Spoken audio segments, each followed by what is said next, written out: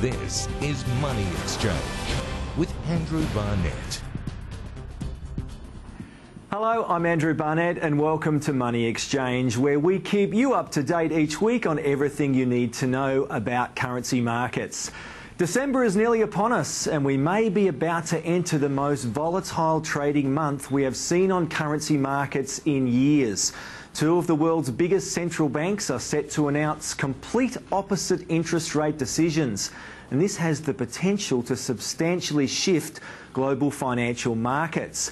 Tonight you'll learn what the likely outcomes are for currencies and just how far they may rise or fall in the coming weeks and months.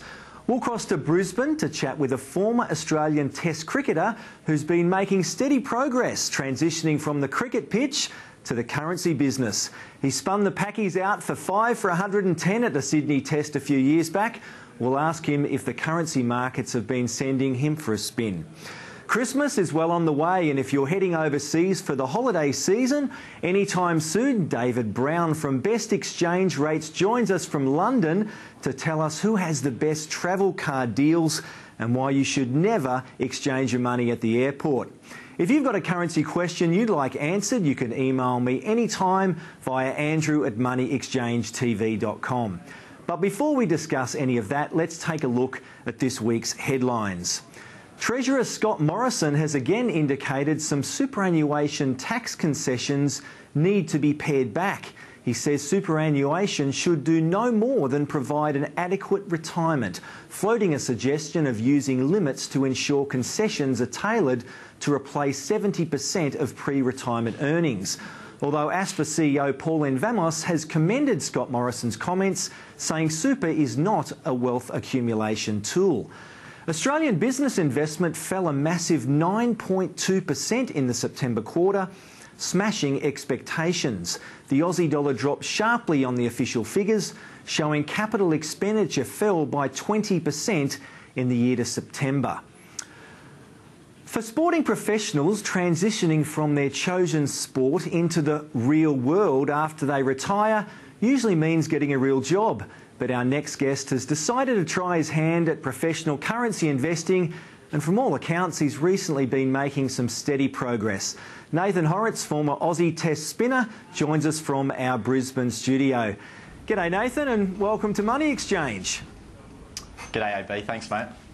You've no doubt experienced pressure playing Test cricket for Australia. How does walking out at Lords for an Ashes series compare to trading your own money in the biggest financial market in the world? Look, I don't reckon there's too much difference with the nerves, to be honest. You know, look, the difference with cricket is I have a lot of faith in what I'm doing. When I'm trading, you know, look, you've got no control over the market, so the nerves definitely kick in. I guess it's that anticipation of an expectation in financial markets that you don't have versus cricket, where you train hard, work hard, and perhaps you've got a higher probability of success in some cases.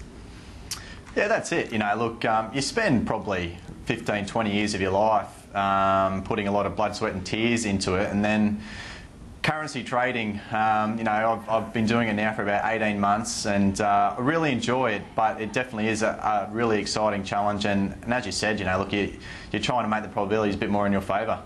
So tell us, Nathan, before we get on to more of the currency stuff, is it true, can you shatter the myth for us, are all Aussie Test cricket stars mad punters? I don't know if I can shatter the myth. Look, I know a few of the boys do enjoy a little bit of a punt here and there, and I know a few have actually got part owners and racehorses and greyhounds and that sort of thing. I'm definitely not a punter. You know, look, I don't think I'm any good at that, but look, I think you'd find a lot of professional sportsmen are. I know that in our industry, in currency circles, and a lot of my banking colleagues, they certainly enjoy a little bit of the punt, and I think it's reasonable to say that to be a successful investor you have to have a little bit of punting mentality in you, otherwise you just wouldn't get your money out of your pocket. But your figures on the cricket field were incredibly impressive. How are you going this year with your currency trading? Are you happy where you're at so far this year? I am getting happier. I think you'd be the first to say I was probably the black sheep of the group of our our LTG group, but I've definitely improved over the last 6 months. I'd have to say probably double-digit returns over those 6 months and enjoying it. And probably I think the thing I found the hardest was just the discipline. And I know, coming from a sporting background, everyone would think it would be easy to transition across, but I found it really tough being able to accept not getting a trade right, considering that I was doing everything that I was supposed to.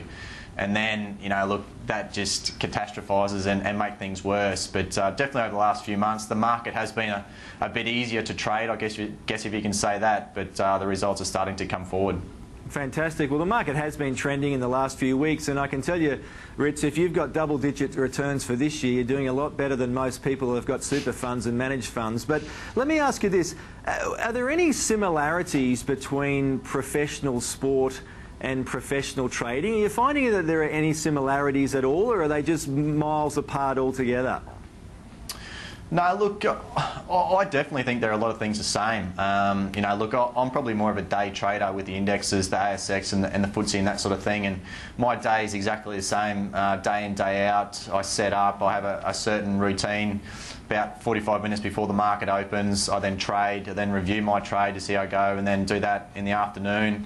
Do that tomorrow, keep going. And in cricket it's exactly the same thing. You rock up on a Monday, you got gym, Tuesday, nets. So, those sort of disciplines are the same sort of, I guess, functionality. But, look, the nerves are always there. And I think that's probably the one thing that I do enjoy about trading. It creates a lot of nervous tension, and it's probably the closest thing that you get as an athlete leaving that high and low of professional sport in the trading atmosphere.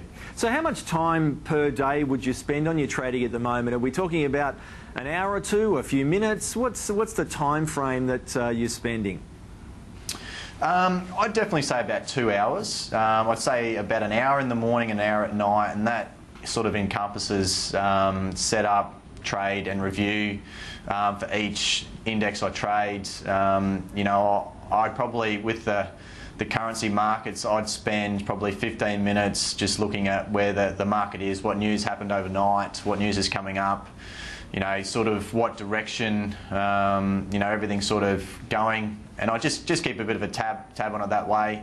I find when I first started, I was spending probably way too long looking at markets, looking at trends, looking at resistance and support and all that sort of jargon to start with, and I ended up confusing myself. And I think the most simple thing was just to keep it simple, and that has helped me at the end. You're dead right. Keeping it simple and just managing the risk is the most important thing. Now, you've been a part of my Professional Trader graduate program this year. Yep. I can't let you escape tonight without asking you. We've got a big announcement next week on Thursday from the European Central Bank, and then on the 18th of December, the US Fed. What are your thoughts with respect to what they might do? Are you anticipating a lower euro and trading in that direction, or is there a different Nathan Hauritz spin on things? Nah, look, I'm with the currencies, I'm pretty conservative in my thinking, and look, I pretty much agree with what's going to happen. The Fed dropping rates and along with the euro, I think, I've got a few positions with the euro in the US and the euro pound and stuff like that. So I'm hoping for that. Look, the market is heading toward that way. The American market is quite strong at the moment, and look, I guess the European market at the moment, with everything going on overseas, is probably a little bit volatile, but it's trending in the right way. So you're a Harvey Bay boy. How do you find the currency markets? Is it something that you were interested in through your cricket career, sitting on the sidelines, waiting to go out to bat in the change rooms, watching the financial markets? How did you get involved in financial markets?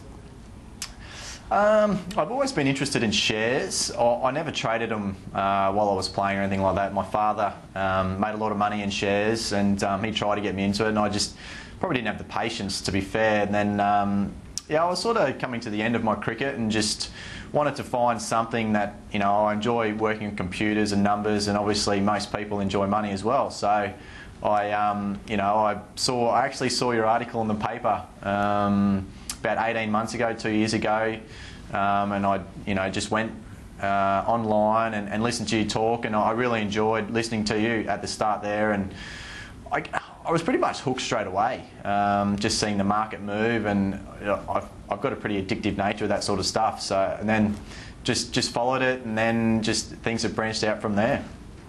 Mate, it's always great to chat with you, and all the best with the currency trading for the rest of the year. Double-digit returns, congratulations. Look forward to hearing more about your success. Thanks, AB. Cheers, mate. Don't go away, because after the break we'll have more updates on global currency markets and what the US dollar and euro are likely to do in the coming weeks and months. Don't go away.